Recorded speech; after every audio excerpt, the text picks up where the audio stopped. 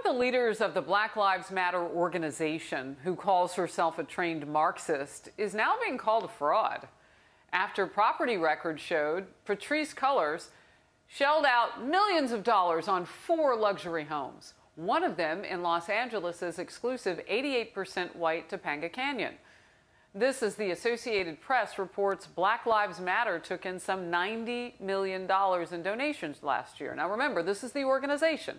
The movement with people in the streets, they're not getting rained down on by cash. Now other people in the organization want an investigation into the group's finances. The head